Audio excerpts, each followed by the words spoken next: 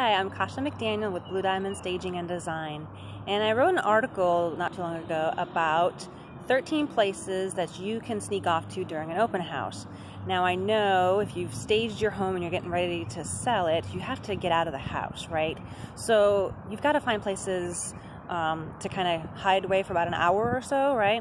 Well, one of those places I mentioned was the Carthage Mural Trail, and right here is one of them behind me in Carthage, where it depicts the tobacco fields and everything. And I don't know if you notice about this, was that the artist who did this, he actually uses spray paint to create these pictures. Isn't that fantastic? All that spray paint.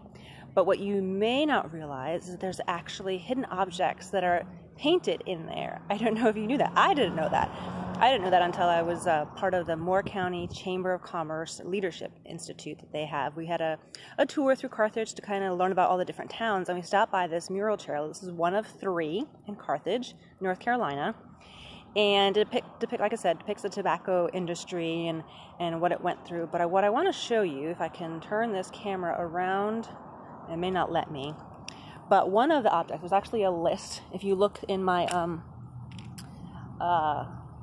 article, I have a PDF that I downloaded, but one of those hidden objects is a star. I'm trying to see if I can find it here on the camera, and it's this right here. See that star?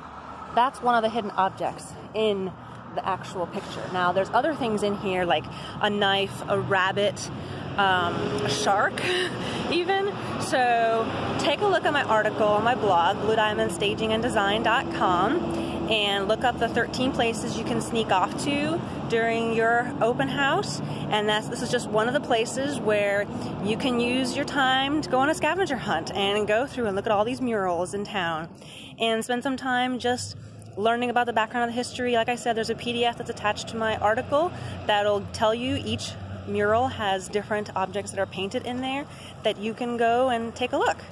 This is Kasia McDaniel with Blue Diamond Staging and Design.